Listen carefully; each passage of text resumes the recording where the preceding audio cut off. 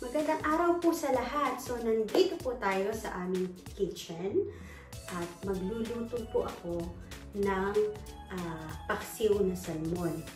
So, napakadali lang po nito and samahan niyo po ako.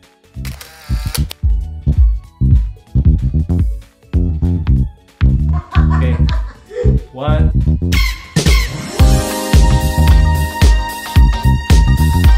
Hello, beautiful viewers in all the world!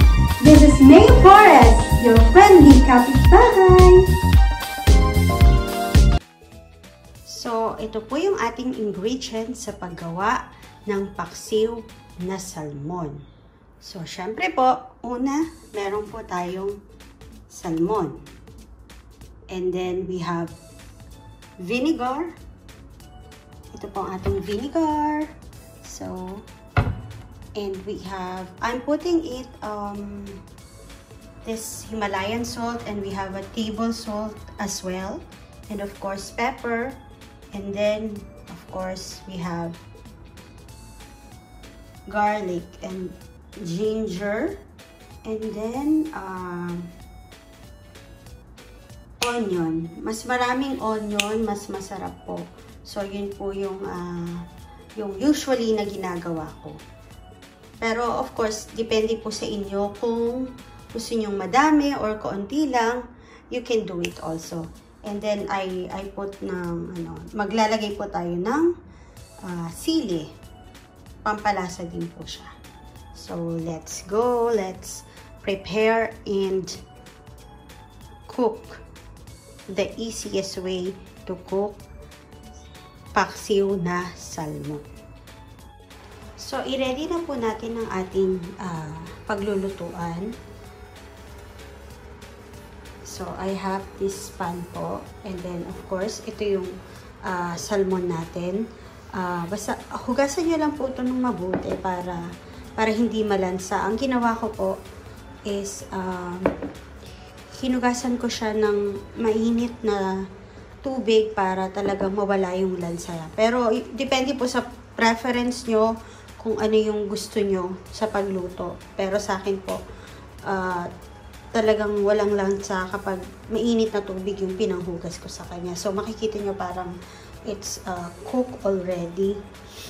And then, of course, ito yung pinakita ko sa inyo. Ni-slice ko yung bawang sibuyas. And then, of course, luya, maraming luya, mas masarap, diba? And then, of course, ito po yung ating half of this is water, and then yung pong vinegar, and then I put salt, and then yung pong pamintang durog.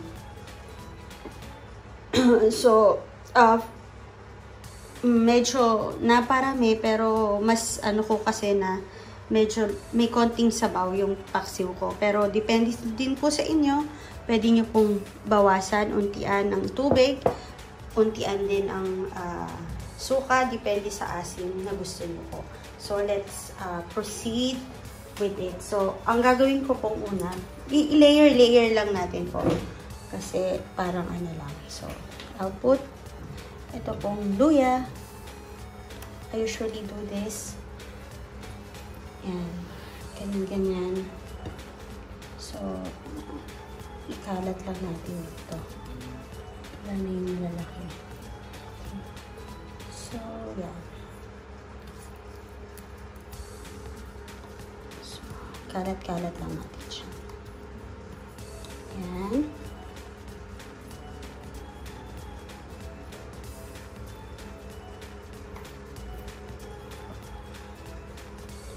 And then,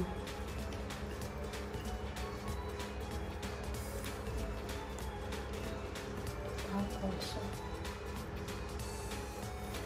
sibuyas.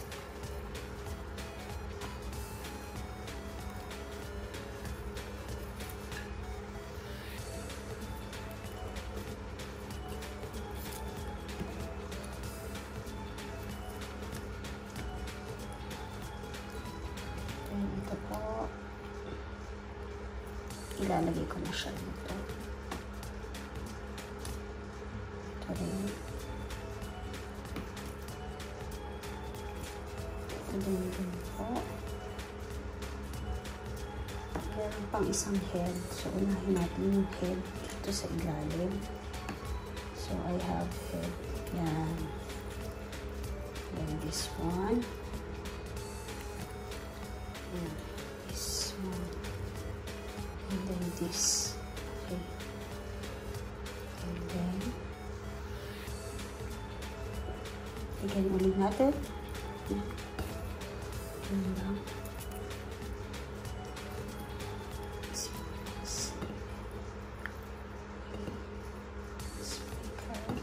Again natin ang and then luya again.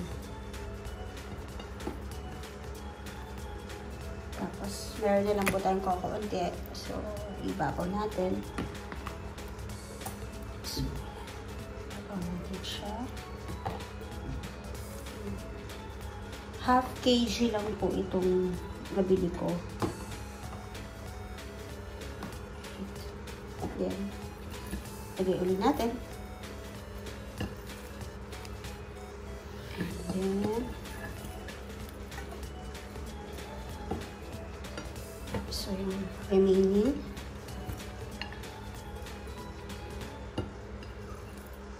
lagay na po natin lahat dyan.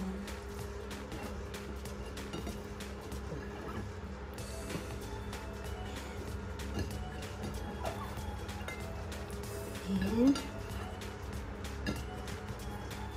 ilagay po. Ilagay na lang po natin ito sa ibabaw. And then, ilalagay na po natin yung water na may suka and pepper and salt.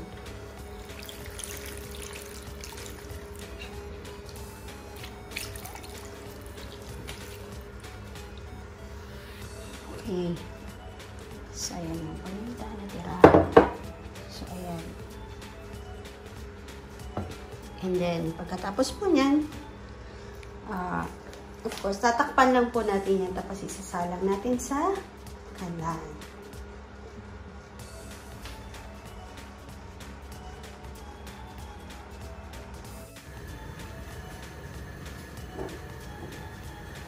So, ayan po, nasalang ko na po yung ating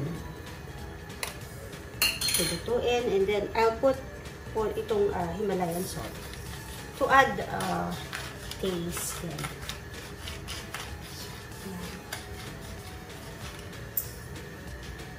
And then, bukod po dun sa pamintang durog, ito kasi yun hindi really fresh, but I put another itong fresh paminta. And then,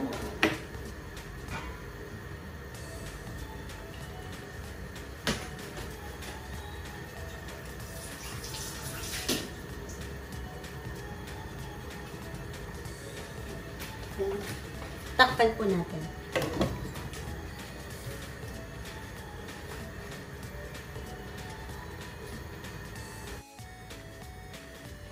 Ayan po. So, iwanan lang po natin to ng 15 minutes. Pag medyo kumukulo na, kailangan nating i-low fire. So, medyo malakas ang apoy, pero it's okay. And then, let's wait. Kapag kumulo, ilo-low fire na natin. Ayan po, kumukulo na. So, ilo-low fire na po natin.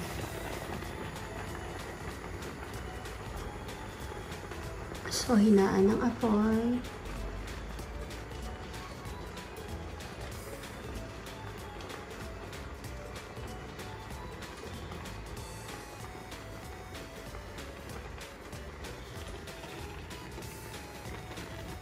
Ayan po siya.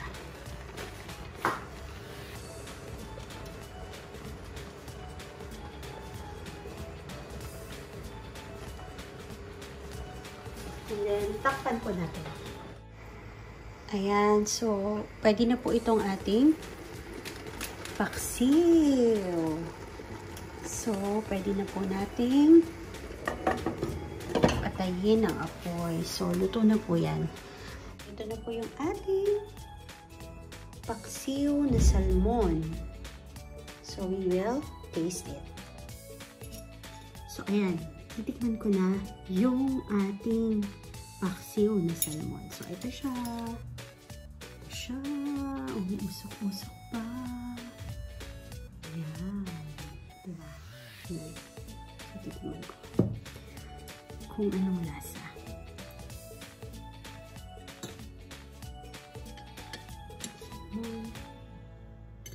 Sarap ng may sibuyas.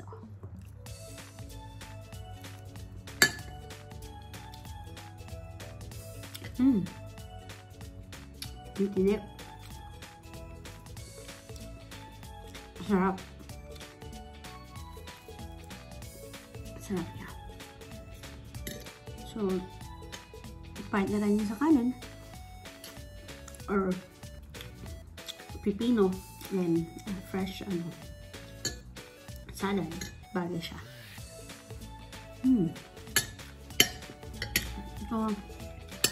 Ito yung favorite part ko eh. Share ko lang. Gilid-gilid. Sarap. So, until next time, for my next vlog. Thank you for watching. God bless you all.